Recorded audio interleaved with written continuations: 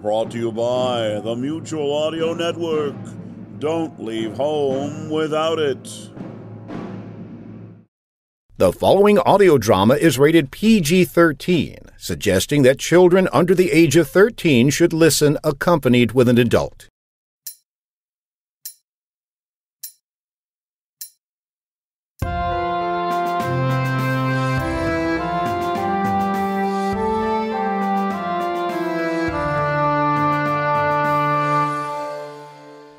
Hello, strange world. Welcome to the Aldergate papers. My name is Adrian Ward, and these singed and crumpled pages are my diary, a record of the final days of my former life. I remember almost nothing of the story they contain. All I know is that it ends with me very nearly being killed, and that it may not be entirely unrelated to some of the strange things that seem to be happening lately. If there's any truth in the odd fragments of memory that I just can't seem to shake, well, there are things you deserve to know. Things that may help you to understand what's going on, and what's coming. Things are looking grim in Aldergate. Our poor hero is a prisoner in his own sub-cellar, cold and battered, and facing a choice of two profoundly miserable ends. We left him trying to sleep, in hopes that perhaps a rested mind might better face the horrors of his predicament. As we rejoin him, well, if the quality of the handwriting is any indication, it appears that things have gone from bad to simply dreadful. This is Day 5 or 6, Part 2, Entombed.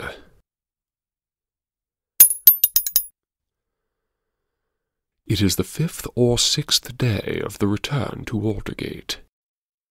There is no way to guess the time, but the place of writing is the basement of the manse of the Vice-Chancellor. We begin.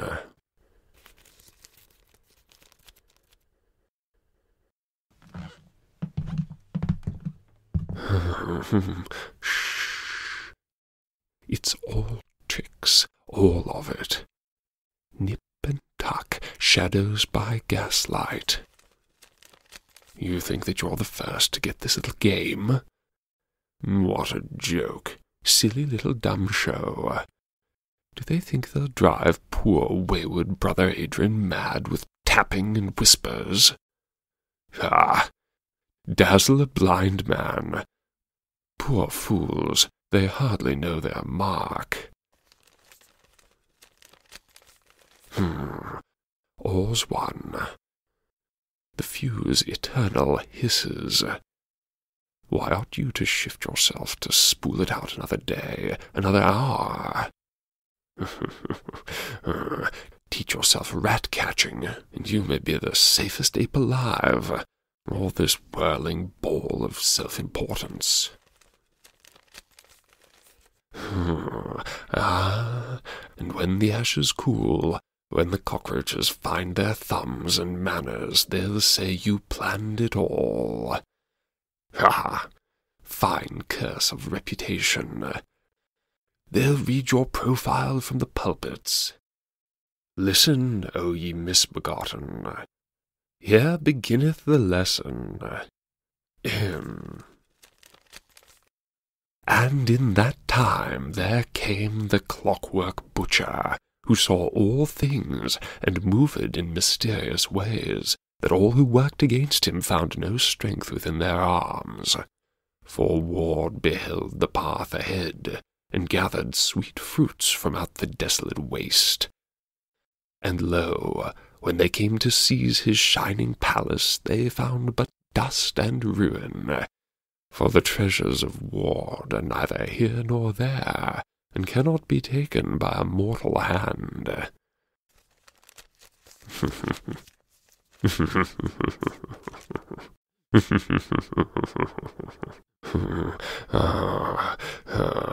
And if you tick away down here, and comes the hour when bastards find their sinews cut, it'll be a strange world above you while it lasts. But down here you'll endure, and if these words and bones are ever found, they'll say you schemed it all from start to finish, down to the last drop. Or else the last drop but one. You know you, self-willed boy. If this is now your world, you won't curl in a corner and let it slip away in silence. While there's still life in you, you'll go back down again, into that pit.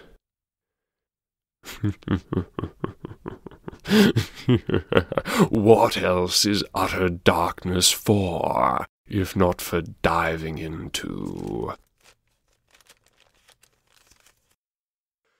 But that's a ways away, as yet. And you mustn't leave a gap in the historical record. Just think of all the dreary scholarship that the grandchildren of the remnant generation will put into Ward's last hours. No, write it down. You'd left off at a dramatic juncture, down in the sub-cellar, o'ercome with despair, trying to make your peace with a world having none of it.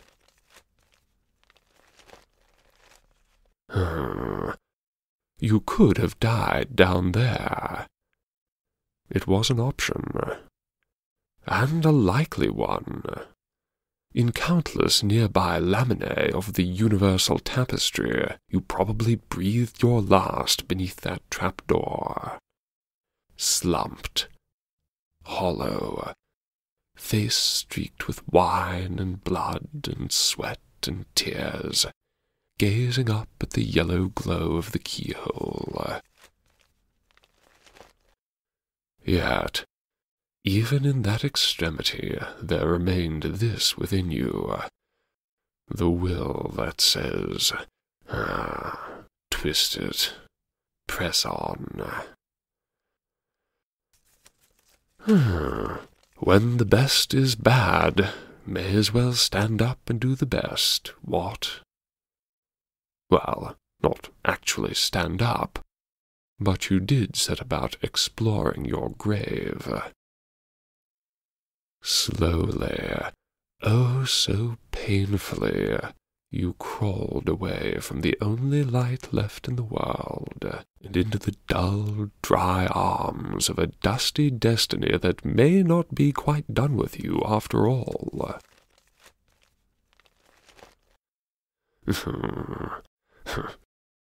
You know, think how funny it would be if you really had the kind of foresight they credited you with. Imagine how that fortune interview would have gone. So, Mr. Ward, I'm sorry, Sir Adrian, what's next? Where do you see yourself a year from now? Oh, down a hole, most likely. Trapped in a rotting cellar, you know, bruised and bleeding, terrified and distraught, scribbling a lot of rambling nonsense and more or less waiting to die. Oh, but you didn't die, did you? Not quite. Not yet. No, you crept forward, bit by bit, until the boards began to creak beneath your knees. You wondered how that petrified sawdust could have caught you in the first place. And then you realized, though the floor itself is more or less done for, the beams beneath must still be sound. Returning to the keyhole, you struck out perpendicular to the boards. Sure enough, All seemed firm and solid. You crawled on, and on. From time to time, something would shuffle or whisper, far in the distance, or just behind your ear, and you would stop and wait, burrow into your own invisibility. Nobody here but us dry, forgotten bones. And, after an eternity or two, you'd begin to crawl again.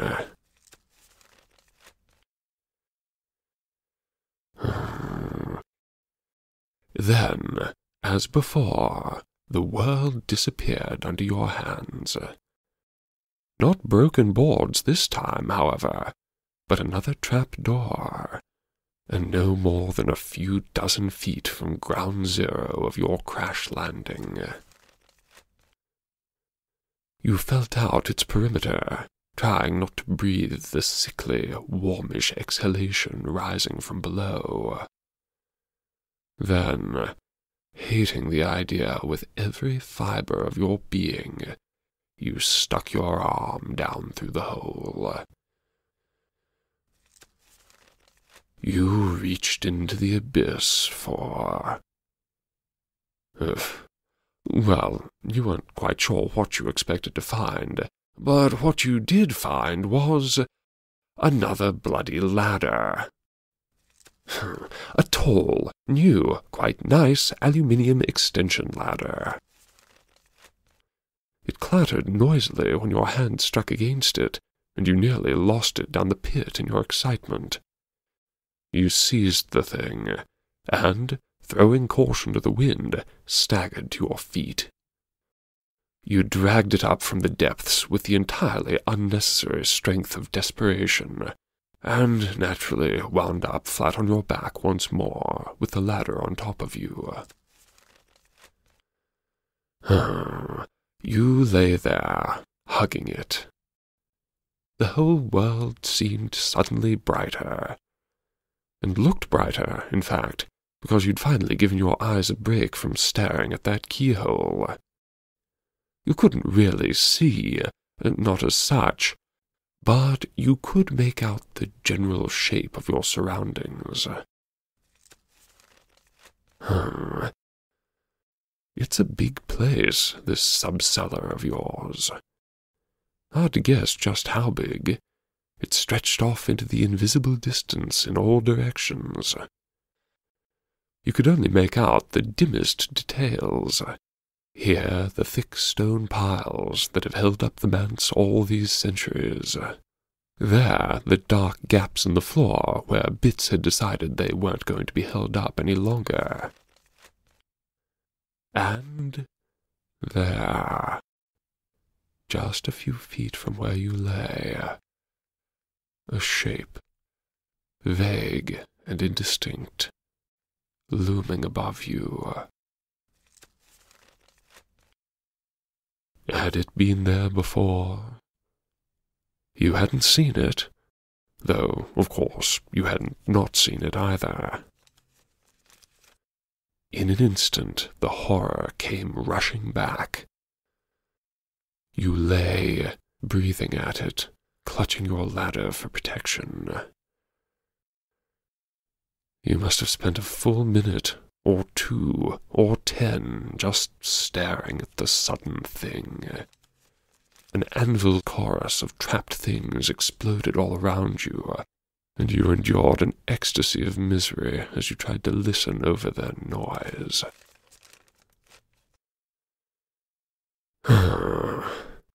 Nothing happened.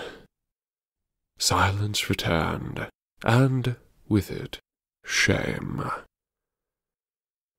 You steeled yourself, scooched closer to the formless shadow, reached out a tentative hand to touch it. Congratulations, self.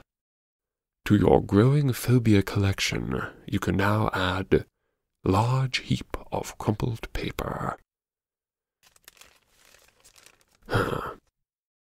So, not much more to be said, really. You picked yourself up and got on with the business of escaping. With a heave, you shoved your new ladder against the trap door and flipped it open. You braced its feet, picked sticky bits of wine bottle off your unshod heel, and climbed to freedom. Well, not freedom as such, obviously. You're still here in the basement, and here you shall stay, evidently, because the blighter who stole your ladder shut the door as well. For reasons that you can't begin to fathom, it's got a coded electronic lock on this side. Weird thing. It's almost homemade. The buttons are actually little knobs that you can pull as well as push. No telling what mad Sir Reggie wanted with the twisting thing. But, well, you haven't the code. It's taken a supreme effort of will on your part not to just kick the dashed door right off its hinges. But you're already down a hand. No sense maiming any other appendages. You flirted with the idea of fetching up the ladder for use as a blunt object, but even if you managed to work it through the trap door and up the cellar stairs, you can't see it making much of a battering ram. The best you could hope for would be a broken ladder and the world's most needlessly sturdy basement door in near-mint condition.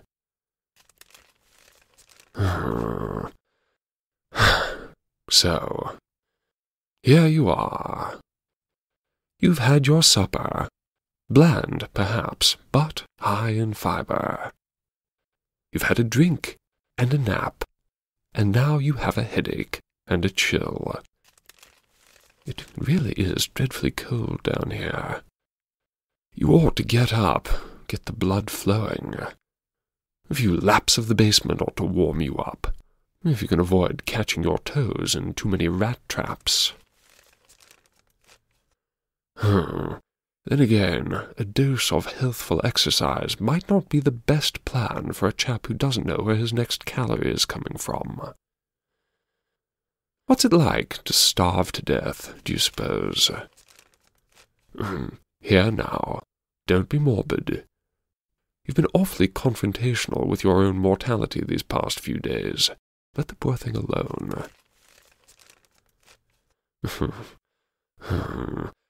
It's a funny thing. Nobody ever really talks about starvation as a way of dying. Suppose it's gone out of style these days, in your social circle at least. Fire now. Fire's supposed to be dreadful.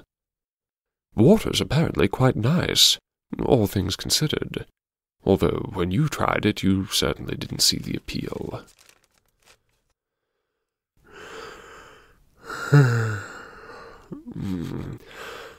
Of course, if you do get out of this, you've got a special death all your own to look forward to.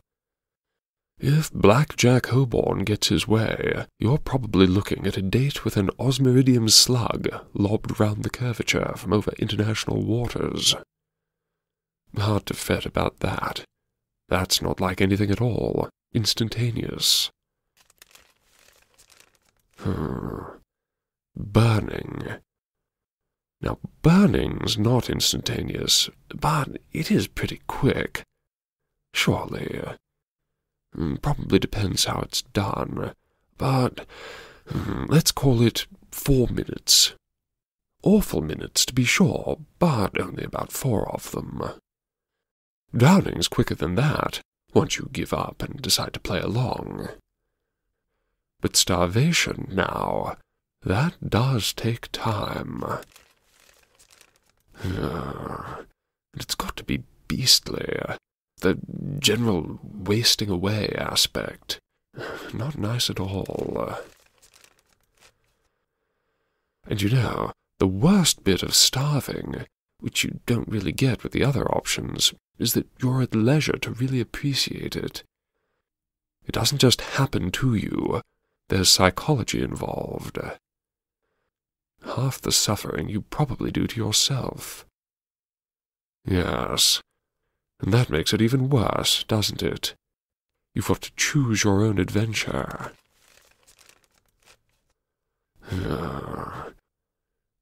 What will the history books say? How was the clockwork butcher when they found him? Sitting quietly, folded into the lotus with hands on knees, a crinkle of ineffable humour still visible upon his withered cheek. Think you could manage that? Or are you the type to go out howling, clawing at the door with the bloody shreds where your fingernails used to be?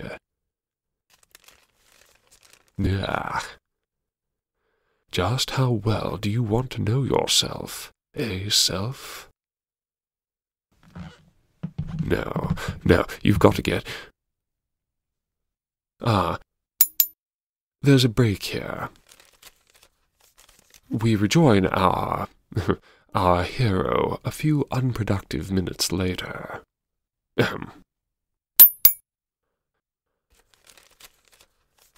Well, that doesn't seem to have accomplished much, but you'd have had to try it eventually. You won't be trying it again for a bit, at any rate. Just about screamed your larynx out, and your throat's dry as the Sahara. No response, of course, though for a moment there you were sure you heard someone. You heard something. Perhaps not. Perhaps it was all in your head. Could have been between your ears, or inside them. It's echoey work screaming in this basement. Or perhaps it was the pipes again. They can be awfully noisy, not just at the moment, but every so often they'll set to rattling like billy-o. Rats, do you suppose? No, that's absurd. Rats in the pipes? Well, Aldergate is a city built upon itself.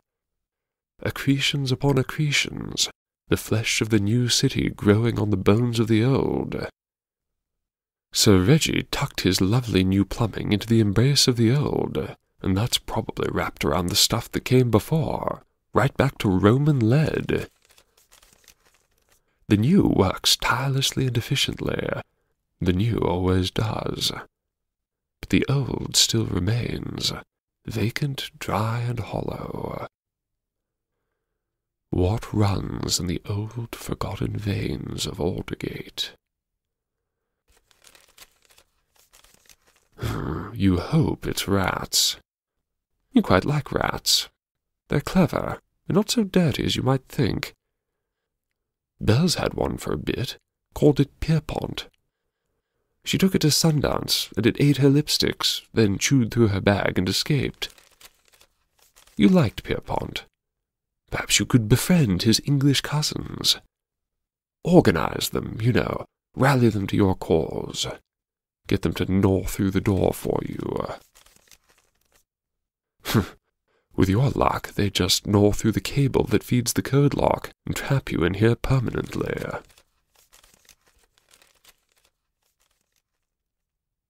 Wait a moment.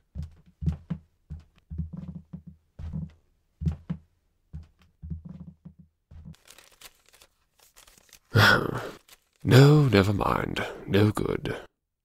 It was a good thought, but the lock's wired into the wall. But suppose the power were cut. What happens then? Does this lock fail open or closed? Closed, obviously. Must do. It's a lock. Or else anybody could just... Wait a moment. The fuse box is down in the cellar. If the lock failed shut, you'd have to break the door down every time you blew a fuse. And you know that's not the case because you came down here yourself during the blackout that night you arrived. But the door was open then, wasn't it? That's... Yes, you just stepped right through. By accident, fell down the stairs. Certainly your finest moment. But then... Yes, you distinctly remember closing the door behind you when you came back up. Ah, that didn't stop the handy gal who came round after the blackout to lie in wait here so she could pop out and give you a heart attack.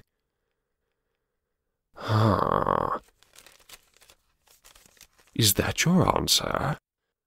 Nip back down to the cellar, throw the breakers, cut the power, and bid cheerio to Durance Vile? Seems pretty sound, doesn't it? Yes. You're in no state to be doing this sort of reality-based thinking, but... Yes. Well then, run along. Go on. Oh, come now. Back up, Sylph, old boy. Why should you be nervous now? You'll have to make it back up here in the dark, but you can manage. As long as you make sure there aren't any more holes in the floor to fall through, you'll be just fine. Dandy, even. Off you go.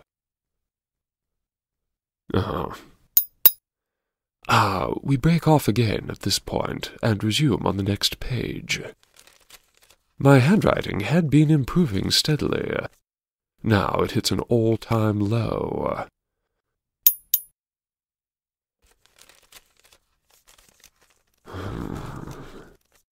Back again. Just darkness now. Darkness and emptiness, and a little green glow from behind the buttons. Little bastard has a battery. And isn't it just like a bastard, too?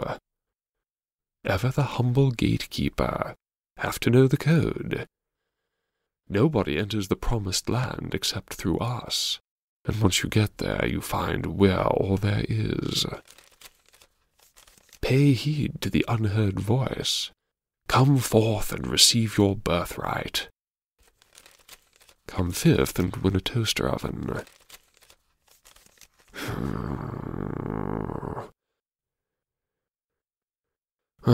You ought to go back down and reset everything. Twist it all. It hardly seems worthwhile. Go all the way back down there, and in the dark this time. Are you sure you could even find the fuse box? Probably blunder right back down the trap. You've a ladder now, but a fat lot of good that will do if you break your neck.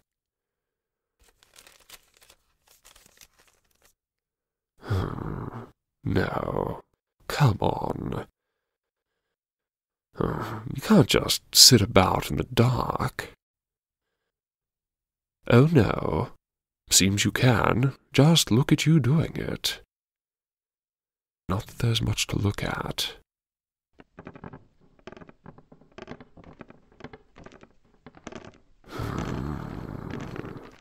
Listen. There's the rats again.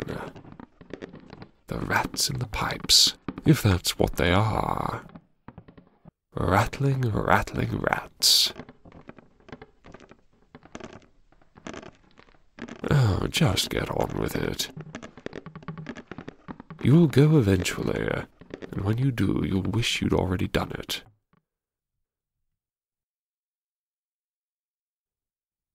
But you don't want to go. You don't want to go back down there. Not again. You wish you hadn't left the ladder there. You wish you hadn't left the trapdoor open. Anybody could come up from below. They could be right here with you now. You couldn't see them. Hush. There it is. hiding under your breath, sliding under the scratch of your pen. That's the horror, come to say hello again. The unnameable, waiting everywhere you cannot see. And that's everywhere now. It's on your skin, crawling in your hair. Don't look at the light, the little green glow. That's the way we do it. Keep 'em staring at the lock. That's what makes the prison. No, don't look at it, or you won't see anything else.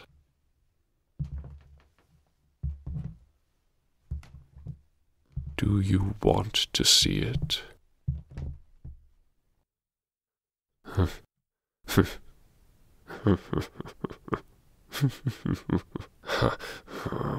It's rather thick, don't you think? Asking one poor fellow to be both Antigone and Oedipus.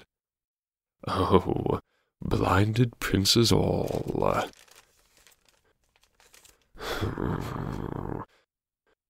You silly, fabricated fool. A day without coffee and email, and you can't work out who you are. Has it been 3 days yet? As if it made a difference at this point. You can't even see the pen in your hand. Who knows whose diary you're writing? Suppose you're not even here. Nothing. Nothing. Suppose you're nothing at all. Je suis le ténébreux. Why did you have to say that? And so loud? Why did you have to say that? Why did you have to say that? Did you say it?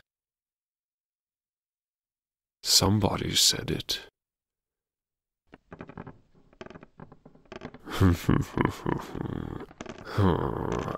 Oh, my poor self. This is a new sort of madness. The new old-fashioned sort.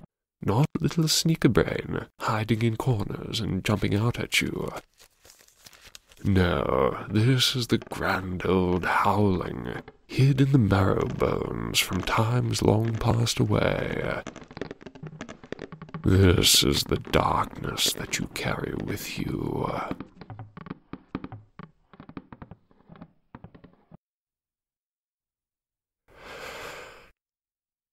That's a face, white and eyeless, there by the stairs, a pale mask hanging in the air.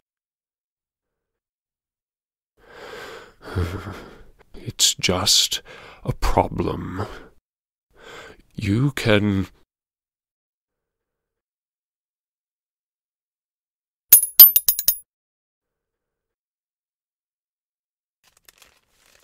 Well then, there ends the page. And, on that cheerful note, there ends this section of the diary. It is not, however, the last section. Somehow, despite everything, it appears that our hero's story carries on. How? Well, we shall just have to see, shan't we? Join me every second Sunday at thealdergatepapers.com. Find the Aldergate Papers on Apple Podcasts as well, and spread the word, won't you? This may be my story, but I fear that it's likely to become everybody's problem. Until next time, I am and shall remain your humble servant, Adrian Ward.